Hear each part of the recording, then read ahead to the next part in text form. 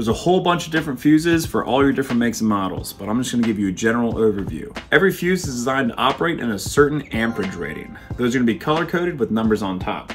So if I go ahead and show you this right here, this is a 2 amp fuse. This is going to be a very small circuit. You'll only see these in a couple of automotive applications related to computers. But how you check them is you just hold it up to the light and make sure that there's still a solid connection.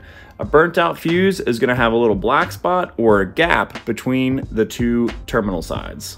The most common fuse that we replace are those from your auxiliary cigarette lighters or your chargers, because you guys are going on a road trip, you're charging 4 phones and an outside Bluetooth speaker at the same time, which causes that fuse to pop. Sometimes that fuse is related to the radio and you may lose multiple features at one time, and it's just that fuse.